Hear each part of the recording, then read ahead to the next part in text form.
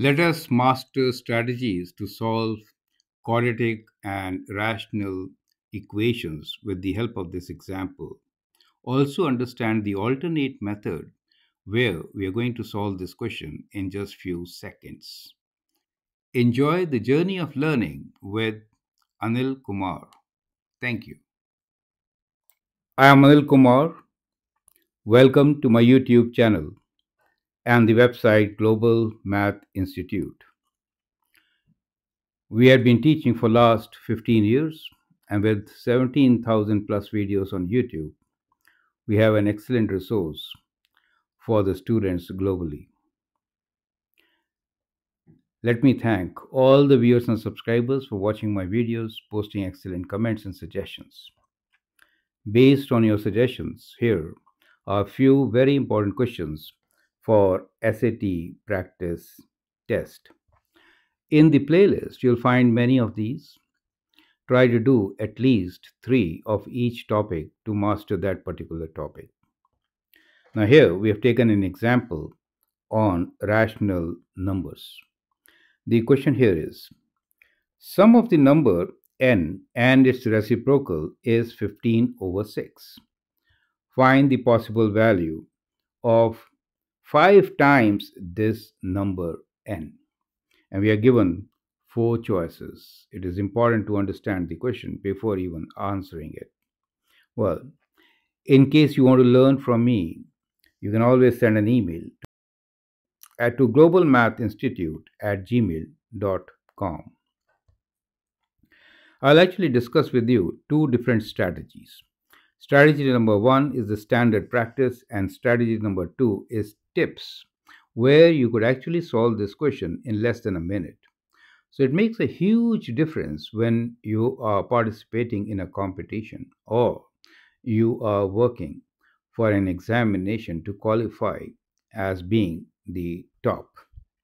Well, as the question says, it says sum of a number n and its reciprocal means n plus 1 over n is 15 over 6. Correct. So that is the equation from this particular part of the sentence. Now, you want to find the possible value of 5 times n. So you need to find what is 5 times n equals to. Not just the value of n, right? So that is clear. Otherwise, you get a wrong answer.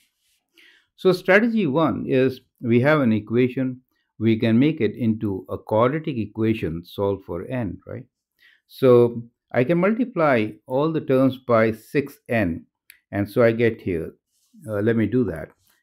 6n squared plus 6 equals to 15n. Makes sense.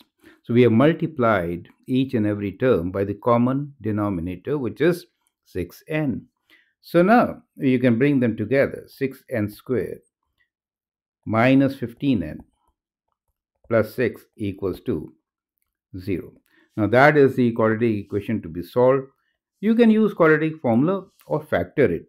So as you can see in this equation, 3 is common. So let's take 3 common, right? So we get 2n squared minus 5n plus 2 equals to 0, right?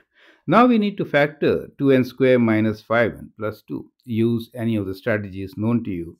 We go with product and sum. So we are looking for two numbers whose product is 2 times 2, 4, right? And whose sum is minus 5. So clearly the numbers are minus 4 and 1, right?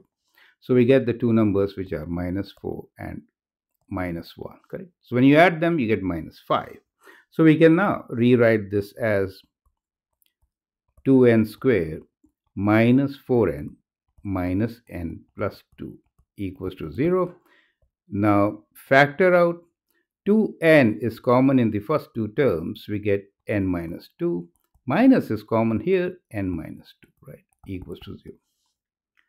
Now we have the factored form, so it's easy to write down the equation.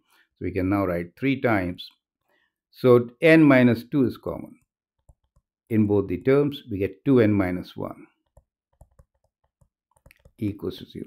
That gives you the value of n either equal to 2 or n is equal to half, correct? So these are the two values. You can see they are reciprocal of one another also, right? Makes sense, correct? So now what should be the answer? The answer is 5 times n, right? So what is 5 times n? So 5 times n either is 10 or is 5 by 2. You see that? So either one of these two. Amongst the options given, we are given 5 by 2. And therefore, option B is the right option. Makes sense, right? So we did take about 2 minutes to solve this question, but that was a standard way of doing it. Now, I hope it is absolutely clear, right? So let's move forward and also see what could be the alternate way of doing this. Well, if you like my approach, you can always, like and subscribe to our videos. Also, in case you want to learn directly from us, send an email on globalmathinstitute at gmail.com. Our students are right there on the top. Perfect. Now, see, we are looking into something like the same question, right? So we want n plus 1 over n equals to 15 over 6. Now, when you are working with rational numbers at this level, you should be actually good at understanding the rational numbers in a very different way, also. 15 over 6, we could actually write it as sum of two numbers, or first we can simplify it, right?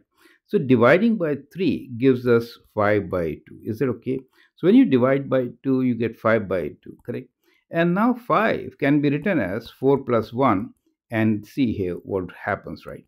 So we get 4 over 2 plus half, which is indeed 2 plus half. You see that? So we get our answer directly, correct? 2 or half. So n could be either one of these values, right? Reciprocal of half is also 2. It makes sense, correct? And we need to find the answer of 5 times this number, and we get this answer directly. And this is in few seconds. Now, when time is very critical, which is always the case in SAT practice test questions, so that you have enough time to answer the last 5 questions, you get the whole idea. You have to move in a very systematic way and fast enough to leave some time for thinking at the end. You get the idea. Perfect. So I hope you understand and appreciate our approach. Join us if you really want to be amongst the top.